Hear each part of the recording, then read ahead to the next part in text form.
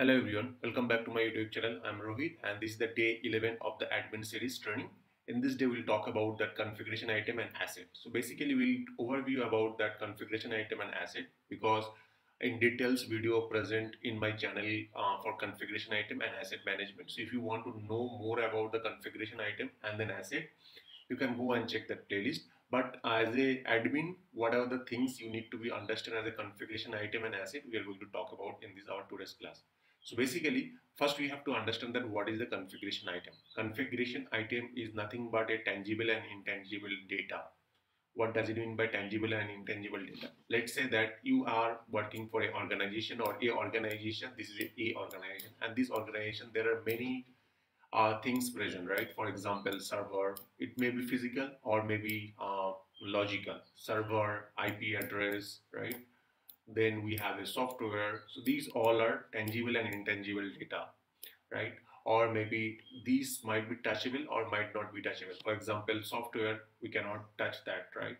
But it's actually a application, right? Similarly, we have a server. Either it could be a virtual server or it could be a VM or maybe it's actually a physical server. This all we call as a configuration item. So if you see the definition, it's simply saying that a CI represent an item under configuration management such as router, server, application, virtual machine, container, or even an logical construct such as portfolio. So anything which is used in an organization we call as a configuration item. Now where this configuration item is used. So configuration item is a very important role into the ServiceNow, and everywhere if you go back to our ServiceNow, you will be able to find out that configuration item. Let's see in the ServiceNow instance. So this is our developer ServiceNow instance, and in this instance we are doing some practice last few days. So if you see here, if we go back to that any module, incident, problem, change, I'm going for incident module. So let's go back to the any module, incident, right? So why you are creating an incident? Because of some server, some your laptop, your desktop, or something, some operational things are not working, right? So some software which is not working because of some unplanned interruption happen, and because of that you are trying to create a incident, right? Maybe mouse is not working, laptop is not working, desktop is not working, right? So we all call that CI, right? And then if you see here under this incident, you have a very important field called configuration item, and where you can select the configuration item. If you click the glass icon, this is the reference field we call that configuration item. You can see it's pointing to the configuration item, and if you see this configuration item, and it is a reference field, and this reference field is pointing to the CMDB CI table, so which is nothing but a configuration item table. So configuration item or all the configuration item are present under CMDB CI table, and it is being used for incident, problem, change. Let's go back to the problem module or change module. So if I go back to the problem, even if I go back to the change also, everywhere we have a very important field, that field called configuration item. You can see under this problem we have a field called configuration item, and here also you can select that particular field, because whenever we are creating a problem, whenever we are creating an incident, we need to be sure, or we need to be tell that which system or which which object have a issue. Like my mouse have a issue, my desktop have a issue, router have a issue, or server have a issue. We need to be select that configuration item so that whoever is going to be fix that or whoever going to resolve that issue, it they can understand that which configuration item you have selected. Even if you let's assume that my instance is not working, production instance is not working, production instance, the service the production instance itself a configuration item. So we can select the production instance, and then production instance some of the functionality is not working, we can select that. So now we understand that what is the configuration item and what is the importance of the configuration item.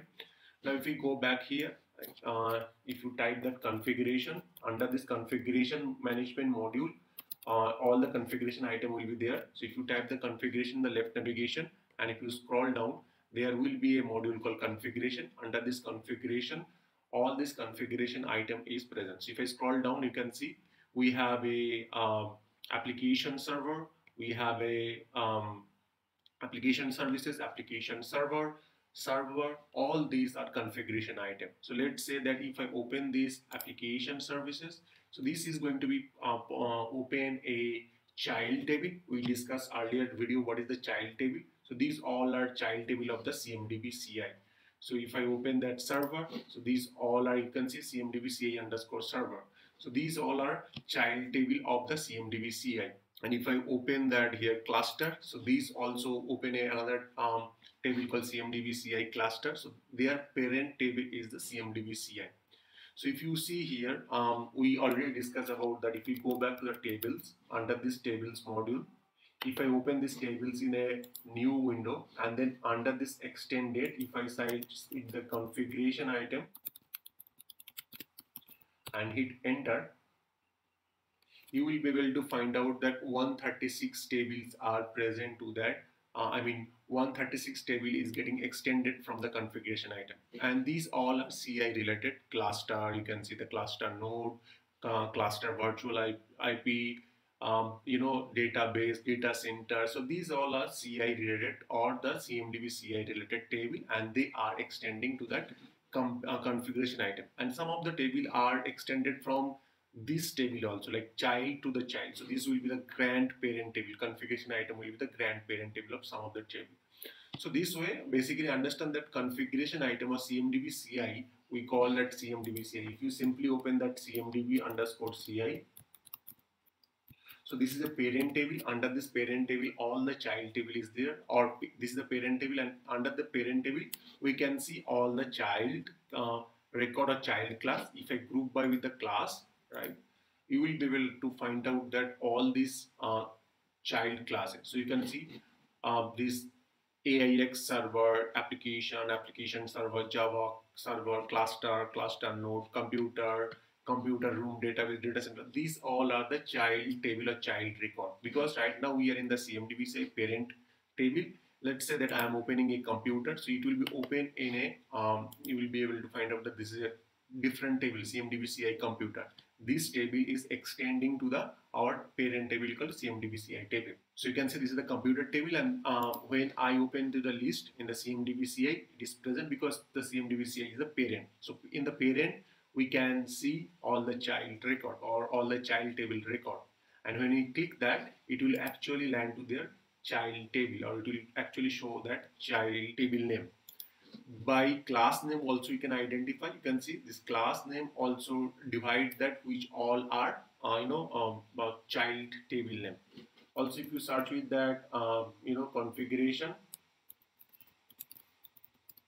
and scroll down, right, we have a one option called CI class manager. Using the CI class manager, we can create any class, or we can create any table of the child table of that CMDB CI, or we can see all the classes or all the child classes of the CMDB CI.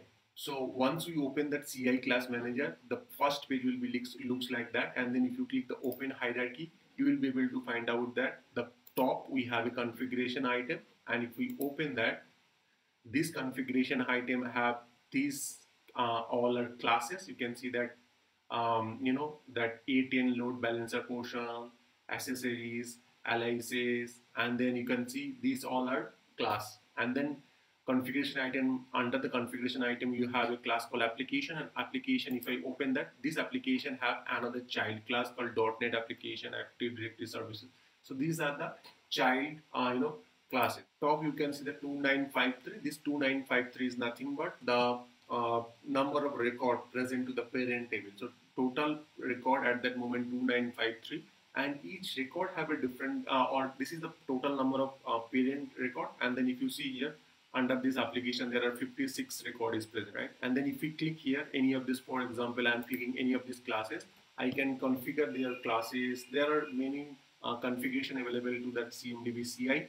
You should go and watch that in my CMDB CI playlist for more details about that. But this is how we call the configuration item. Now next thing is that asset.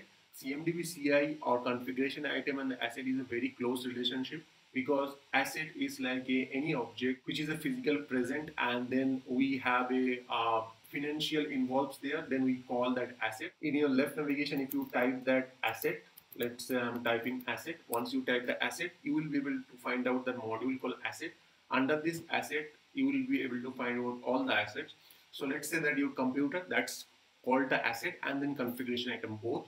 So your computer is an asset and configuration item both. So if you click that my asset, you will be able to find out any assets or any laptop or desktop which is assigned to my name will be visible here under this self-service module called my assets. And you can see this is the my asset dashboard which will load that and which will be show some you can see this asset or this computer is assigned to myself as a system administrator. I have this desktop, and these are the software installed in my systems. So even the software also is my asset. So it is showing these are the software which is installed in this computer. So these all are showing. So if I open this computer, so as I mentioned that your computer is a asset. So if I open this computer, it have a detailed description about this my computer, like this is the computer, this is the model, this is the asset tag, and this is I am using right now.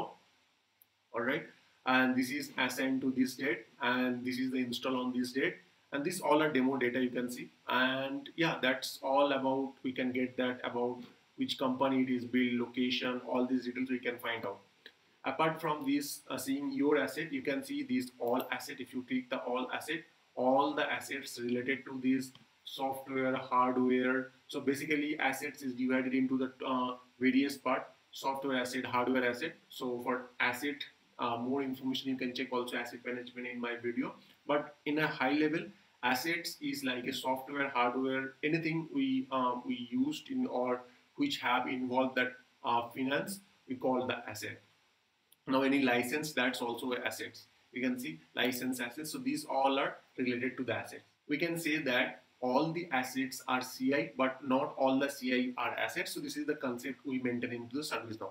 So we talk about that configuration item or CI and then asset, right? So what I am talking about, that all the assets is a CI, but all the CI is not an asset. So this is a concept we maintain into the service now. And then this CI or asset, normally there are many ways to discover or many ways to create this in ServiceNow instance. Normally we can create manually any asset or CI, right? We can go to this asset module and click the new button here and then create that. That's the one step. Secondly, we can use the discovery. So most of the organization, they use the discovery mechanism. Using the discovery, we can create that assets and then CI. Maybe you don't know this, but I'm just giving you the highlight of this other terminology so that you are aware of that. So using the discovery, we can create the asset. Next, we can, through the integration, we can create the asset.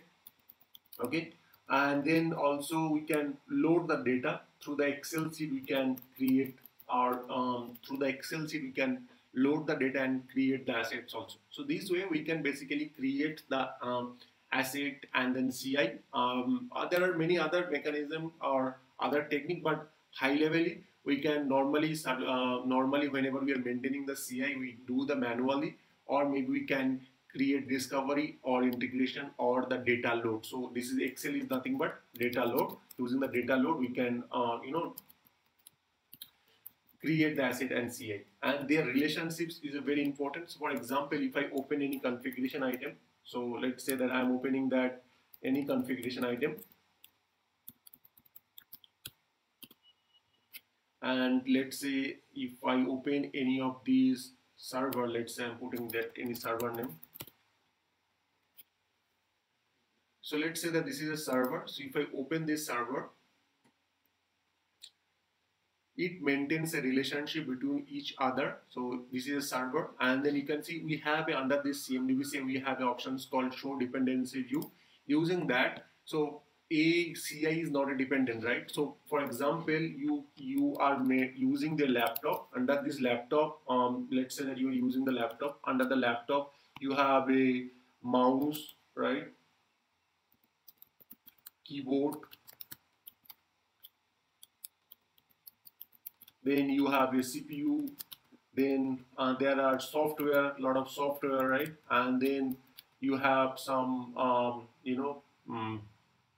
hardware, all these details, right? They are interrelated. So if we want to see that how their relationship is maintained, we can see through this dependency view. Just click there. Here you can be able to find out the dependency. So this is the IP router Under this IP router there is another IP router, under this IP router there is another IP router, and this is the cluster, right? So this cluster is maintaining these all IP router. So this way, if we open any let's say that any CI, for example, any computer, if we open that, so this is maybe a computer, you can see, we'll be able to find out that what all software is installed under this, if we have enough data. So for that we don't have much data, but if we have enough data, we can understand that what all details or what all software is installed. So basically this way we can know that how the systems or the software is related with each other. So that's it for today. If you have any question, let me know in my comment section. Thank you very much. Have a great day.